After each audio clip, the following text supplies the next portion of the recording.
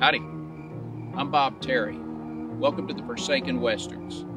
Up next, we have a series hosted by one of the biggest Western stars ever, and that's Randolph Scott. The title of this series is Randolph Scott, Theater of the West.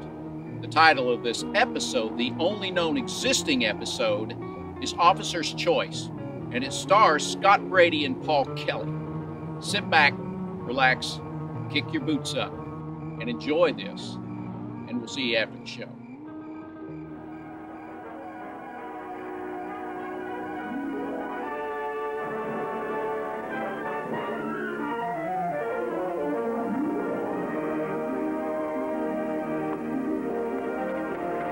Howdy. I'm Randolph Scott. Welcome to the Theater of the West. This town here is Lost Eagle. Population 462, year 1890. As a rule, Lost Eagle is very much like any other frontier trail town. Pretty wild when the cowboys, starved for excitement, come riding in with the trail herds, but you know something? Trouble never stays long here at Lost Eagle. Reason is, they got a sheriff here named Cliff McLean. Best one this town's ever had. But few know the truth about him. Our story tonight, called Officer's Choice, concerns a man who comes to Lost Eagle to find that truth. His name's Will Young, U.S. Ranger. That's him now.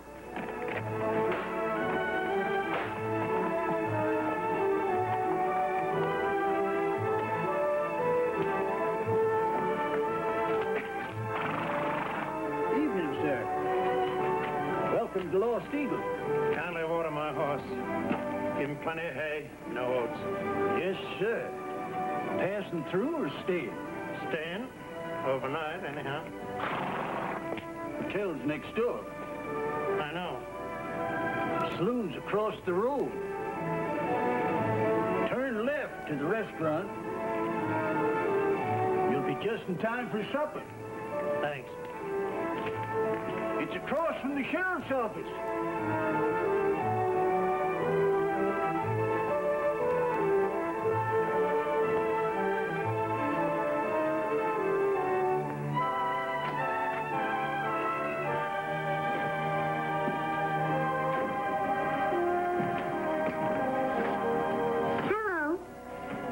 Good evening, ma'am. Don't be afraid. I won't arrest you. My apologies. I'm looking for Sheriff Cliff McLean. That's my name. Hope my deputy here didn't unnerve you. Here, dear. Look at the pictures.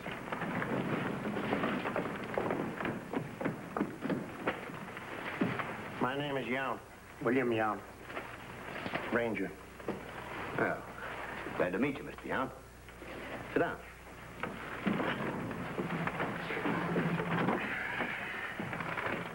What can I do for you? My quest is a sort of blind one. I carry a warrant about 5 years old. That's a long time ago. There used to be a gang operating around the Crooked River County at that time. Hard, wild bunch. Their last job was a train holdup. There was 6. 2 died on the spot, shot to ribbons. The rest scattered. After a time, we rounded up 3, but one, the last one, just disappeared. What's the name on the warrant? Orlo Brandt. You ever see him? Not me. Just have a description. 6'2", gray eyes, weighs about 190, dark hair. And he carries a Niplin shotgun scar on the right elbow. Kind of hard to tell about a scar like that, Young. Men don't usually wear their sleeves rolled up. True, it's a slim trail. Daddy, I want my supper. Pretty soon, honey. Mommy will have it all ready. You married? I missed that somewhere along the road. It makes a difference. I can see that. Heard you were a family man, McLean, and a straight shooter. Thanks for your confidence, Young. Records of this office will be at your disposal. So will I, if that's any help to you. Thanks. I'll be around for a spell. Nothing particular in mind yet, but I'm a great hand to drift and let things happen. That bunch get a good haul off that train? Not a dime. Got 'em all, except this Orlo Brand. He was lucky. Maybe not so lucky, considering what must be on his mind. 5 years is a long stretch of time. Railroads don't forget. Correct. See you tomorrow. Goodbye, little lady. Goodbye.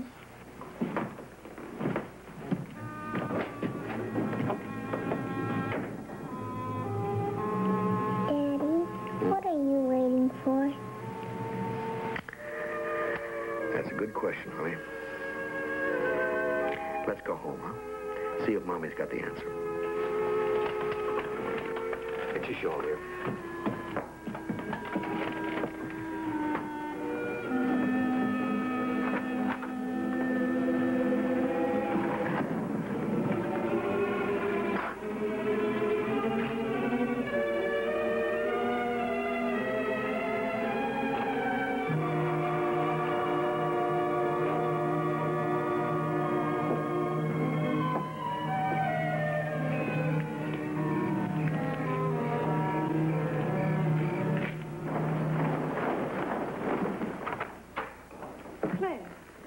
Have you been? Supper's been ready for an hour.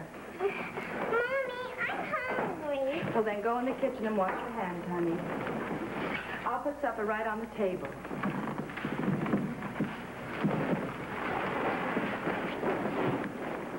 Cliff?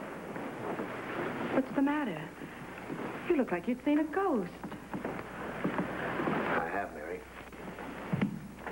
Ann walked into my office a little while ago looking for Orlo Brand. Oh, no. After all these years. Why? Well, it seems the railroad put some pressure on the state. Want to keep the records clean. I've even stopped thinking about it. It all seemed like a bad dream. What are we going to do? Only one thing left to do, honey. No, Cliff. Not run away again. It's been 5 years since we've stopped running. We've made a new life. This is our home. Mommy? Yes, dear? I'll put the dishes on the table, Mommy. All right, dear, but be careful. They're hot. We can't run now with Linnie Mae. You're right, Mary. We'll just have to trust to our luck a little longer. Cliff, that man, does he have any suspicion of you? I don't know. Just has a general description. Fit most anybody. But he's the kind of a man that'll ferret things out, Mary. Like what? You've done nothing wrong. Well, you're the sheriff. The whole town respects you. Yeah. That's just where I made my mistake, running for sheriff. I should have stayed in the background. Well, anybody in town can give him all the information on me he needs. The day we arrived here, how long we've been here. And what else? Don't you see, Cliff? There's nothing more he can find out. Mary, he does know that the man he's looking for has a bullet wound in his right arm. He must have noticed I carry my gun on the left side. Then why don't you carry a gun on both sides while he's in town?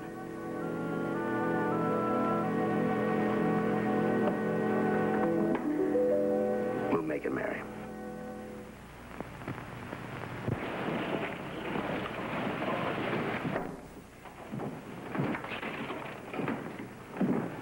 May I be assistant, sir? I'd like to get some information about your town, if there's no objection. Oh, no objection.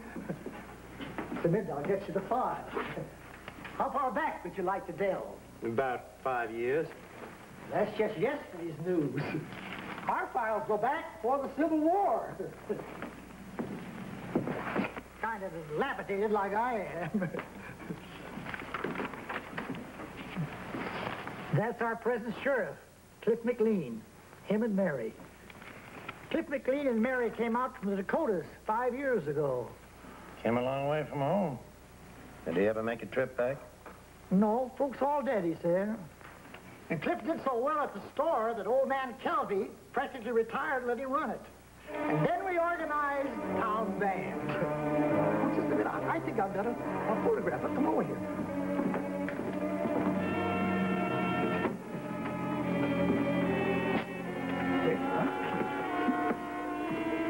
Eagle Cowboy Band. Only cowboy band in this section of the state. Him there with the bass drum, that's our sheriff. Only picture we ever had. Mighty shy about having his picture taken. Left-handed man? No, I wouldn't say that. I notice he's holding the drumstick in his left hand. Well, you're right. Well, now I recollect, he did beat the drum with his left hand. Does everything else with his right. Of course, he shoots with his left.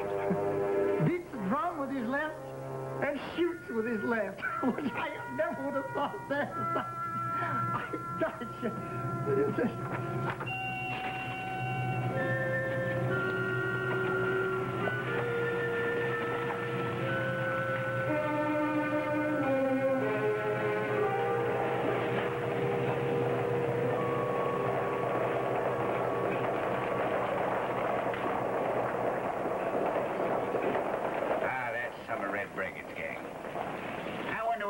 Don't do something about that bunch.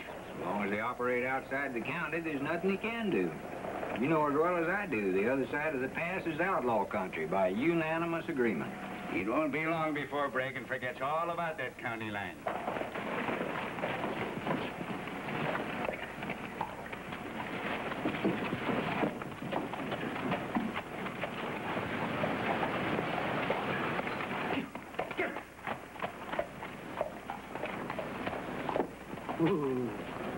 Mind if I join you in a cup of tea?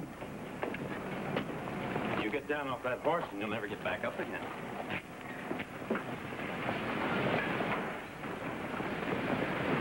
Oh, no, I'm beginning to see where you're getting these crazy ideas about quitting us. Bregan will be at the saloon in half an hour. Don't keep your boss waiting. Half hour ought to give you plenty of time with this hair-slinger. Where are you? Ah!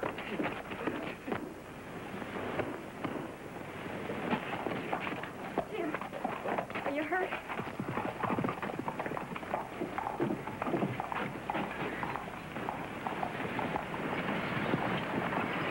Who's that?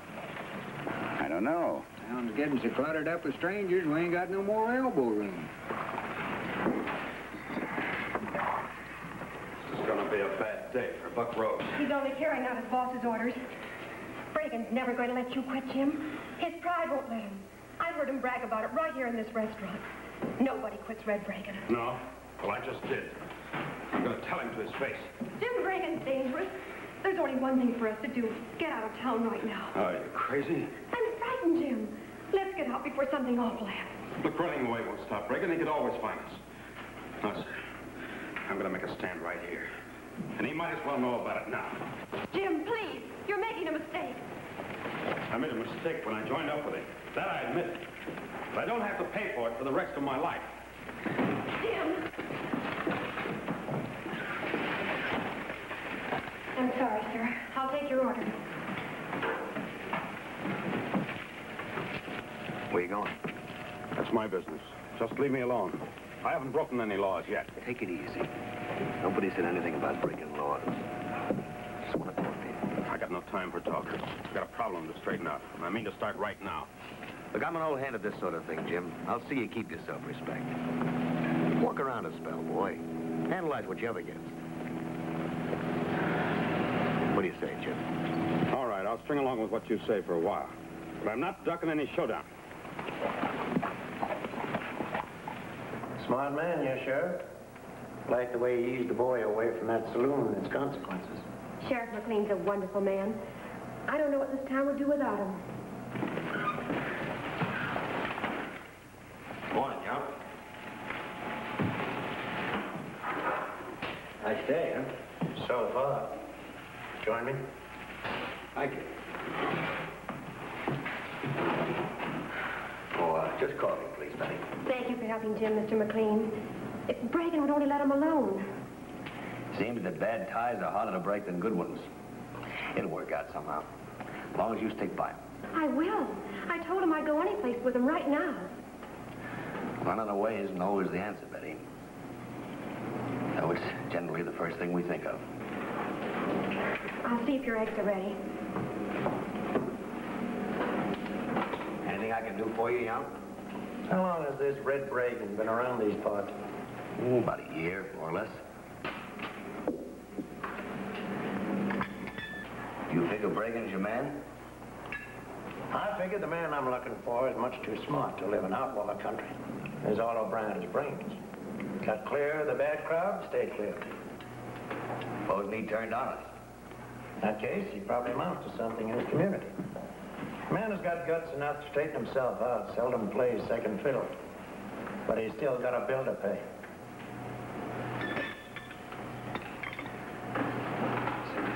See you later, young.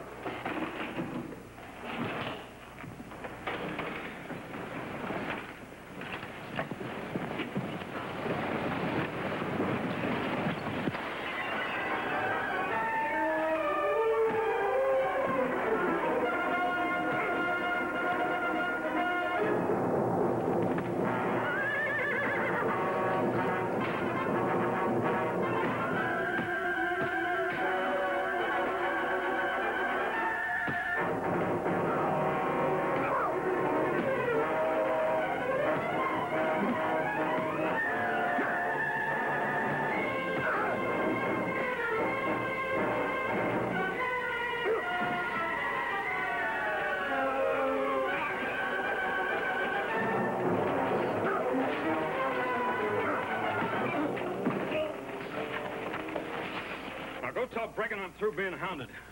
I'm going to be let alone. I'll be back in an hour with Bragan, and we'll fix you for good. Tell Bragan not to carry this matter any further. Since when did you start giving orders to Bragan? As of now, I will not have Jim Lane badgered. If he wants to break away, nothing's going to stop him. The man's got a right to change his course. We'll be back in an hour. If I was you, I'd stay in my office with the door locked. Jim, you come to my office. If you don't, I'll have to lock you up.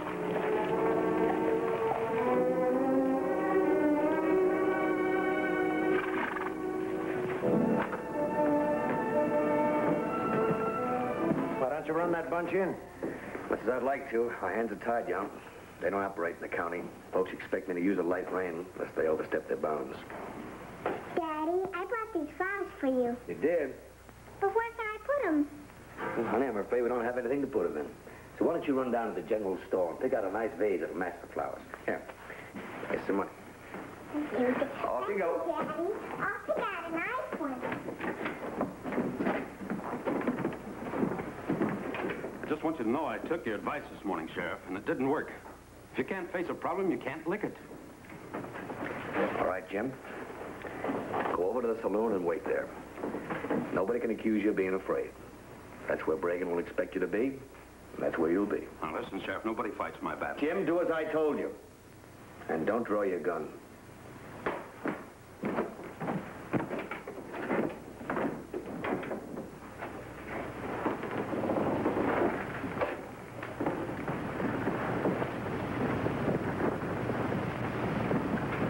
Never did wear two guns myself. Hard enough for me to draw fast with my right hand. Never did understand the left-hand draw. It helps sometimes.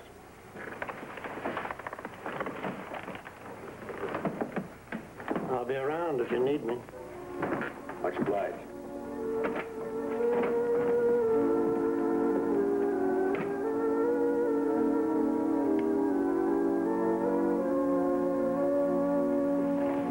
Seems that hill is getting higher to climb for Ranger Young, who was sworn to uphold the law. His job is to ride down this wanted man all over Branton. No compromise. Even now, the old lawman knows only too well what that might mean. As for Sheriff McLean, time seems to be running out. Sheriff's a fool to make an issue of it.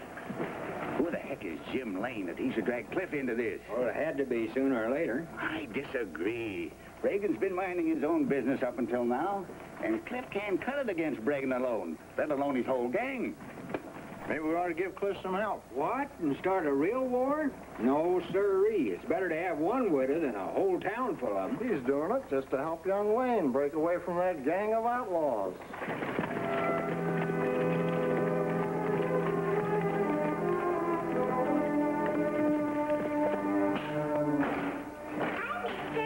Yeah? Go up and join us.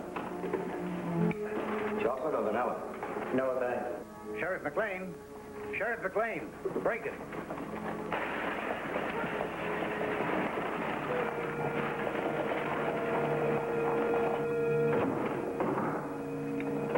I'll be back in about a minute, honey. You wait right here.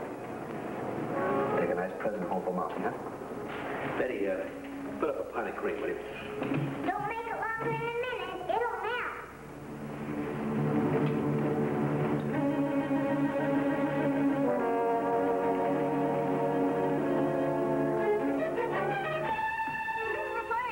Mrs. McLean! Where's Lizzie May? Why, she went down to her father's office. Why? Dear, there's going to be a shooting down there. Outlaws just rode in. My husband. Where is he? Well, I saw him come out of the restaurant and go down the road right toward the outlaws. It's that Bregan gang. They're killers, every one of them.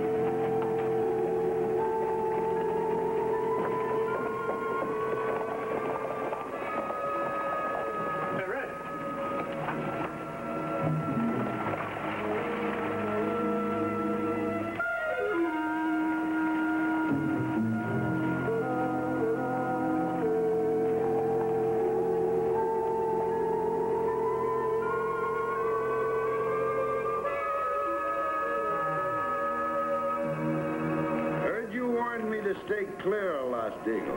That's so?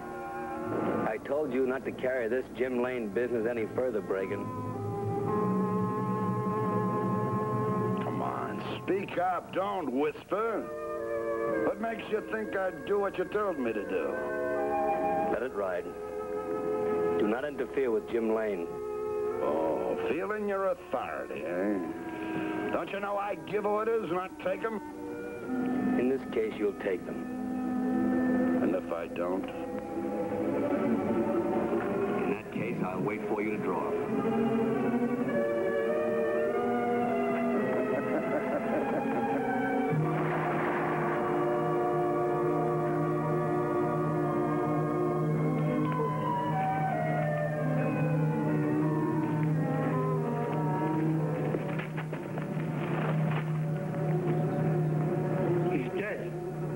And take him with you. When you ride into this town, you will obey the law just as everybody else does.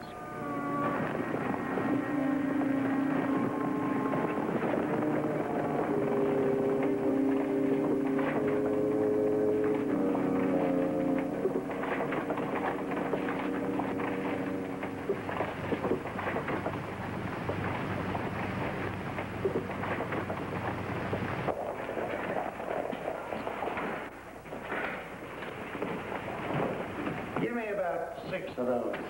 Leaving. Hate to get caught short on the trail without my favorite smokes. Good luck to you, Mr. Young. Thanks, son. Same to you. Both of you.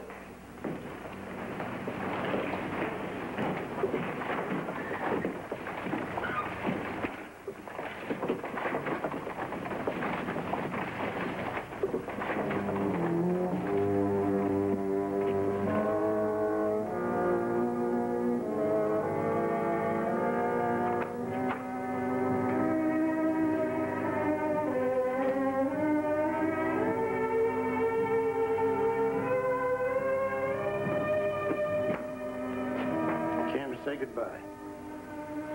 What about the man you came looking for? He's dead. Olo Brandt died in the street of Lost Eagle today, with a bullet in his heart put there by Sheriff McLean. You mean Bregan was Olo Brandt? That's how my report will read. The record is closed.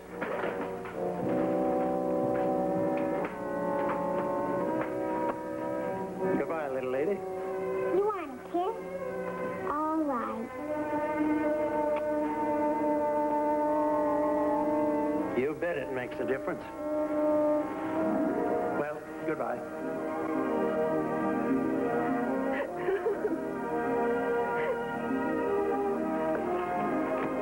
I like you.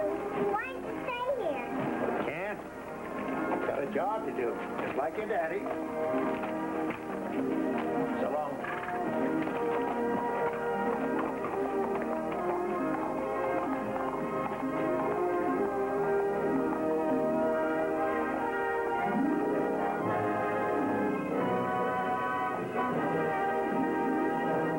And so the officer made his choice.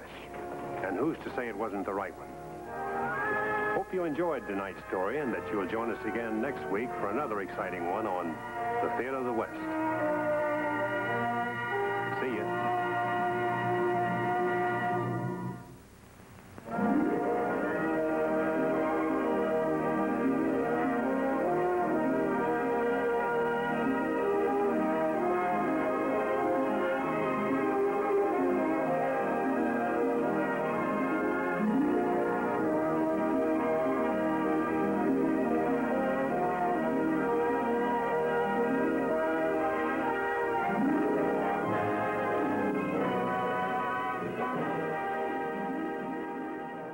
The nearest I can figure, this was produced sometime in 1955 or very early 1956. And what amazing stars, a very young Mimi Gibson and Kathy Downs and Olin Howland and that great bad guy, Ted DeCorsa. Thank you for joining us for this almost lost, almost forgotten television treasure. We hope to see you again on down the trail here at the Forsaken Westerns. My name's Bob Terry. Have a great day.